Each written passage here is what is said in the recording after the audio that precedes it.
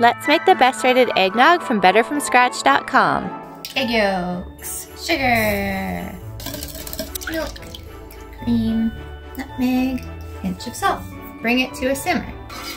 Now we gotta add them together. Milk, put it in there, keep going till it's all mixed in. Now it goes back on the stove to thicken up.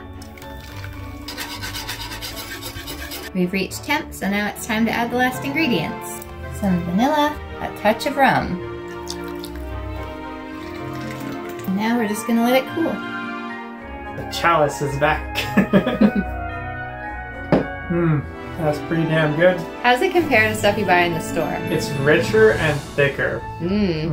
Like, she's thick. It really does put the worst eggnog to shame.